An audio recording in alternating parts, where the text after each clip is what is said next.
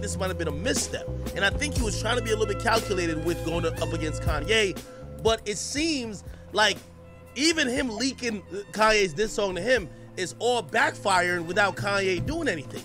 YouTube family, man, rock out with your guy DJ_bless1, man. Let's get it started, man. Today's show is gonna show Akademiks giving his displeasure with the one they call Drake. I guess Akademiks wasn't feeling Drake's vibe. He wasn't feeling, you know, the Certified Lover Boy songs. He said his producer 40 ain't doing it no more. Let's rock out and hear what's really going on and get in tune with the groove. But let's pay these bills right quick. Follow the kid at DJ_bless1 on Instagram. Salute, gang. Hit that like button, share this video, hit that notification bell. Let's rock out for real, for real. Now, DJ Akademiks is going to talk about what's going on out there in the streets of Ye versus Drake. You know what I mean? So he gives his input and we want to hear him out. Let's rock out with DJ Akademiks right quick and hear what he had to say about the whole thing. The people go against him. But finally, when Drake is trying to almost like, you know, play, because, you know, Drake is a smart, smooth operator. Like, he's trying to, you know what I mean, play a couple chess pieces to set up his move. And the people are looking at him like, nah, it ain't working. Wait. So it's I a misstep. Hear you loud and clear, give Drake an L, his first L right now. I think he's making some missteps. I do think there's some missteps happening. He took a misstep and checks and lost. Give him his L. I think he tried to do the Euro step, but I think he probably stepped on the wrong leg and he may have an ACL injury. That nigga traveled and fell out of bounds. Nigga. No, nigga, stop. Hold on, by the way, here's the great thing about Drake. I think Drake is gonna drop more music. I think, first of all, he's very aware of what people perceive his career, like if it's trending up or down. I think he's gonna drop new music in the next 2 months. Facts. Drake is in the studio right now. Or he's gonna drop a single right now. He's gonna drop in the studio with the Arthur fist right now. Nah, this man has OVO 40 working overtime. Hold on, they about to drag party back to the wait. By the way, well, I think Karina just said, but you know, which is kind of weird. You know what people have been saying? I was reading. People are now trying to blame 40, claiming that it's 40's fault for not evolving Drake's sound. Since when have we turned on his engineer? Like, what's going on? I really think, and that's what I was saying about the power of comparing albums, where Kanye keeps going has made people look at 40 and be like, all right, bro, we know you're gonna have like these pads and all of that shit, and Drake gonna rap like this, but what's next, nigga? And to be honest, I've never seen a complaint about that before. It's new. I know what the problem is. We had a pandemic.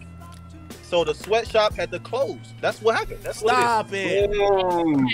Stop it. That's a hot take. I see no lies. Ty, that's a good hot take. Wait, that's not a good hot take. By the way, he could have used Party Next Door more. Go ahead, Blaze. I'm not really that big of a Drake fan, but you are. Does Drake have his own sound, or does he just write the sounds of others? Because I think about it and I really pinpoint a specific sound that I say that is Drake's sound. He has an album sound. He has an album sound. 100%. Yo, speaking of which, can we do a lyric breakdown? Okay. Okay. Kanye was spitting directly at Drake. He told Drake. Who wrote it though? Who wrote it? That's a good question. But I was there. It was Ye. We watched it on Apple. Ye wrote it. Who wrote it? That's Ye wrote it. We watched it live on Apple Music. That's facts. Oh man. Wait, are we talking about the parts where he's like oh, okay, now they made me want to rap again, that type of shit? Be like, you the type to play the joke and try to hide your hand? Yeah, clearly he's talking to Drake. But also on that song, his delivery, he sounded like Drake. It doesn't really matter who wrote it. A wise man once said, "My hooks did it, my flow did it, my spirit did it." Oh man. You know who said that? Yo, y'all not about to use no Drake bars against me. Yo, what up? Yo, add some OVO people on the damn stage. Add some OVO people on the stage. They trying to jump me, huh? Where's my OVO people at? Put an owl as your profile pic and go get up on the stage. Them niggas got no ammunition. They hiding. That's what owls do, nigga. You trying to catch that? Listen, I'm not a Drake hater. Drake is like my favorite artist. But my top Drake project, it surprised even me, is Dark Lane demo tapes. It had no skips. Yeah, I streamed CLB so many times just to support him, but I didn't listen to it as much as I streamed it because it was so mid. It was not what I expected, especially the hype surrounding it. It was nothing like what I expected. It had a few good songs, but it just wasn't Drake. I'm thinking, is this even CLB? Did he push it back and take stuff off that would have been better? Because it's not just that it's mid, it's just not Drake. I mean, Drake had a terrible rollout. I mean, think about it. He sent out all those merch, those Nike socks and jackets. We thinking we about to get a love album. That was months ago. And then now, a week before, he does the Billboard shit. Still not really that much of a hype. I mean, if you're a music person, you know about this shit. Do we think it was too many features? You said what? Do you think it was too many features? I think it's too many. Take all the features off. Take all the. I think it's too many features. Every billboard I kept seeing popping up, I was like, damn, more features. And we know Kanye's Kanye's not just, he's not Drake, so he can get a pass with more features than Drake. Drake is the feature. Drake is that nigga. He don't need other niggas like to do it. And I felt like it was just extremely forced. It was forced. Every rollout he tried wasn't working out. Everything that he tried wasn't working out like the hype. Like, imagine having a streaming parties, millions of people watching, and then more people want to listen. Now we got Drake he even went on Instagram live, and less people are listening day by day. I mean, it's just I don't know, man. To be honest, from my personal view on it, this Curry. When I first listened to Donda, I ain't listening to none of the listening parties. I just waited until he dropped it because I realized Kanye was actually serious about this album. I feel like his album was a mixture of Jesus and King and Life of Pablo. And my first listen through the whole album, it felt like an audience, like actual stadium performance, and I was fucking with it from top to bottom. As for Drake's album, yeah, God muted that nigga for a reason, man. Sorry, man. When I heard the Fair Trade snippet, I was like, oh yeah, we're good. I was like, we're gonna have a good album. And then the more I realized it, and that when I actually listened to the whole CLB album, I actually liked the album, but he could have kept most of them features. I feel like he could have kept Jay-Z on the album. He could have kept Baby on the album.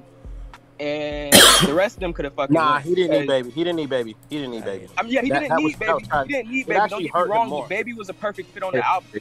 The song's a bop. That's facts.